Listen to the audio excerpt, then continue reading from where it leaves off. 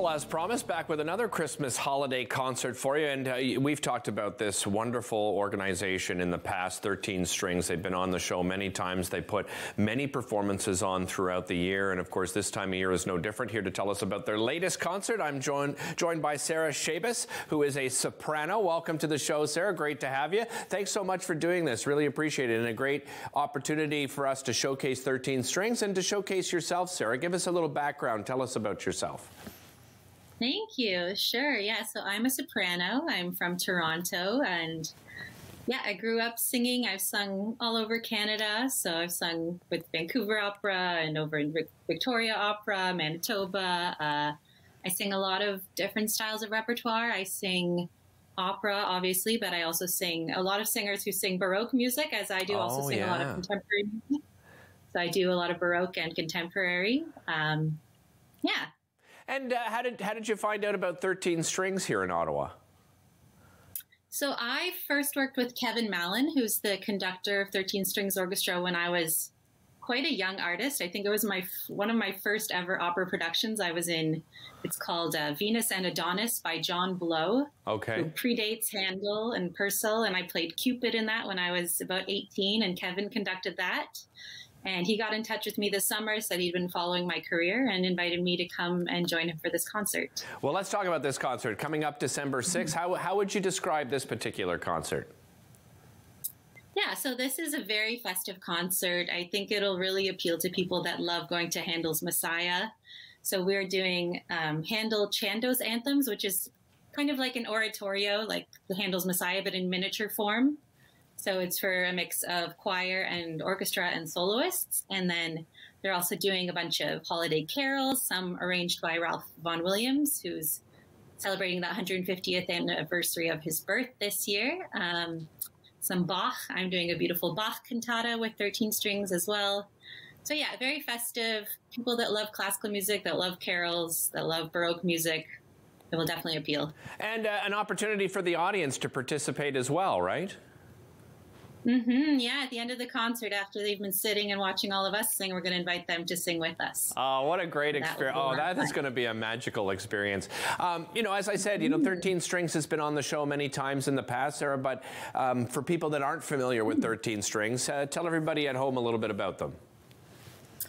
Yeah, so I believe 13 Strings Orchestra, this is my first time singing with them too, but they were formed in the 70s, I believe, by Brian Law, from musicians that played with the National Arts Centre Orchestra. And they're a smaller group, as the name suggests, but I think they do a whole wide range of repertoire. They definitely do a lot of early music, as we will be doing in this concert, but they've also done contemporary and later works. So yeah, it's a treat. So it's professional musicians, but a smaller group doing really specialized stuff. And 13 strings, right? I mean, it's exactly what they say they are, right? Exactly. Yep. Just reading some of your background, Sara, I thought it was really intriguing that you've recently become a certified yoga instructor. But beyond that, you've specialized in something that I think is very unique. Tell me a little bit about it. Oh, sure. Yeah. So I'm really interested in restorative yoga. So I know a lot of us are familiar with yoga and all the fancy poses that you can see on Instagram, but restorative yoga is all about finding ways to help the body to relax. So tapping into the parasympathetic nervous system. So out of fight or flight, as some people say, which is sympathetic, to rest and digest, which is parasympathetic. So we use props that we lie on. I taught a class recently focusing on respiration, which is very applicable to my life as a singer, because having the body completely ready for deep breathing is pretty integral to what I do. So it makes sense that I could teach that, but it also, helps people release tension and relax. I was going to ask you, because, you must have to maintain your voice in particular ways. Obviously, this is something that you found, but what other ways do you use, as far as maintaining your voice and making sure that, you're ready to go each and every performance?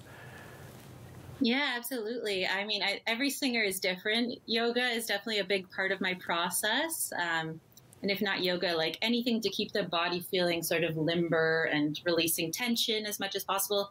I'll also do self-massage. Like I'll even massage my larynx and my muscles in my neck. Yeah, and the occipital ridge, all these muscles that connect to like the vocal apparatus and help the soft palate be nicely lifted. And yeah, so I'll do that. I'll also drink lots of fluids, try to get enough sleep. I'm a big fan of coffee, which is unfortunate because you don't want to have too much coffee before a performance. Yeah, you're not alone in that. You're not alone in that. No matter what industry you're in, I think a lot of us find ourselves in that, and certainly in that position. You know, just also, I don't think people understand either what an incredible performer. You've won so many awards over the years. I imagine, you know, in performing, it's taking you to different travels. Have you been able to travel around the world? What has that experience been like? Oh, yeah, absolutely. That's a big part of the job, is traveling. I always call myself a nomad. Like, my norm is not staying in one place. So before the pandemic, I was living in Vienna because I was working with a famous Canadian tenor, Michael Schada, out there. I had a grant to go and study with him and to work with a Baroque orchestra in Vienna, which was amazing because that's sort of like the mecca of classical music. Of course. You know, it's where Mozart and all of them lived, and the culture is just so embedded in that rep. But, you know, then I went and I did this big tour in British Columbia, and then ended up in Switzerland, and now I'm living in Montreal. And so it's a lot of travel, and it's fun. A lot of variety. What are your future plans after this concert? What have you got lined up for the new year?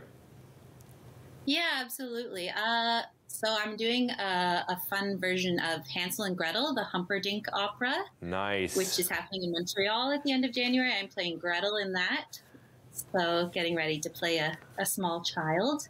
Very cool. I've got a CD coming out, my first album, which is music written by the Nova Scotia composer Amy Brandon. You should check her out. She's fantastic. Well, you know what? We collaborate. Sarah, we have to have you come back on when you release that album, okay? So get back in touch with us. Sure. Really appreciate your time today. Thanks for joining us again. My That's pleasure. called Dominion Chalmers, December 6th, 7:30 p.m.